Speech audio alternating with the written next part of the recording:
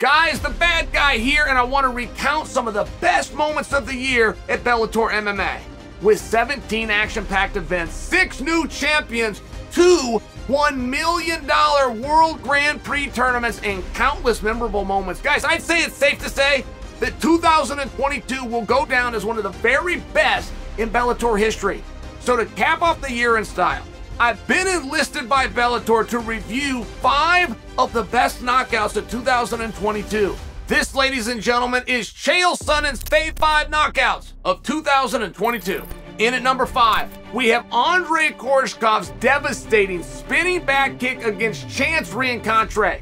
When executed perfectly, the power generated by a spinning strike to the solar plexus is enough to send any fighter tumbling to the mat.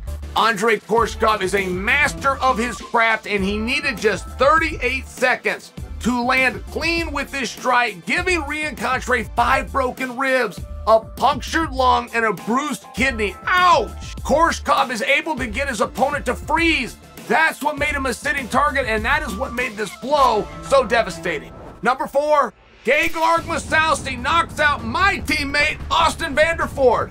There are very few guarantees in life, but whenever Bellator MMA rolls into Dublin, Ireland, it for sure is going to be spectacular.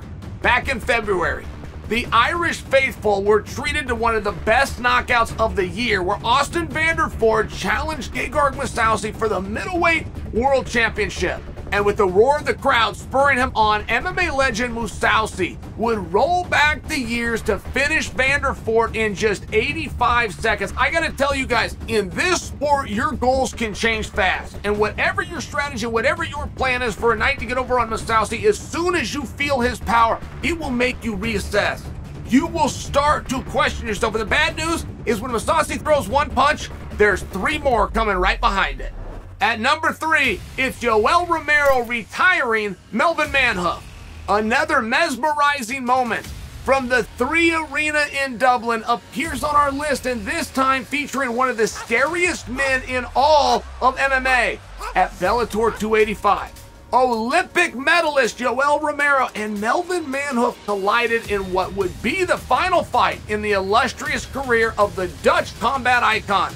Despite a valiant effort from No Mercy Manhoef, the soldier of God would send him out on his shield with a relentless ground and pound KO. Yoel Romero is an Olympic medalist, but we don't see him on top as often as you would think. You've got to get on top, and you saw an urgency from Yoel to force that position because he respected the power of Melvin. In at number 2, the assassin slays the dragon. Back at Bellator 281.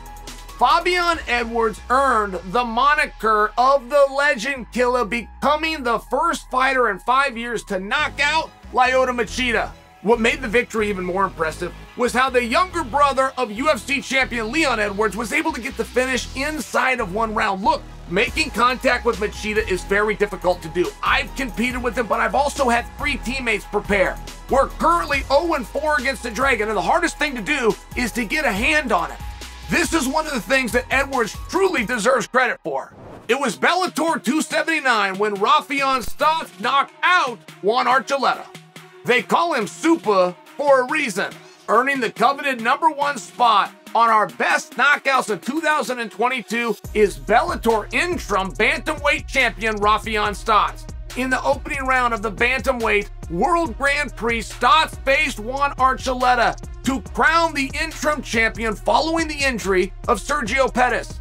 And despite the added pressure to the occasion, as the fighters began their road to a $1 million prize, Stots delivered big time. Raufeon Stots loves to show us the control that he can use through wrestling, but don't ever forget, this is a Duke Rufus disciple. I think it was the element of surprise. I think Archuleta was expecting a little more wrestling, particularly in the open round. I think that's what opened up the strike. So what do you think? Do you agree with the list? Make sure you leave a comment down below, and make sure you subscribe for more hard-hitting Bellator MMA content. And don't forget, we'll see you all on February 4th, where one of my greatest rivals, Fedor Emelianenko, will be challenging Ryan Bader for the World Heavyweight Championship. That is going to be live on CBS, and this event is going to be unmissable.